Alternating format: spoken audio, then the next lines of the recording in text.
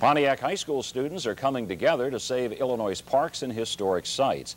Paul Ritters' Ecology class and Eric Bohms Illinois Studies class are now asking people to sign an online petition to stop Governor Blagojevich from following through with his planned closures. Those closures include the David Davis Mansion in Bloomington and the Marine View State Park in Leroy.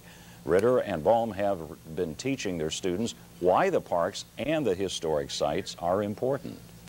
A very efficient way and affordable way of having some family entertainment and some enjoyment is visiting these parks and visiting these special sites. For our children that are going to have the next generation, we need these state parks to keep the environment safe and everything.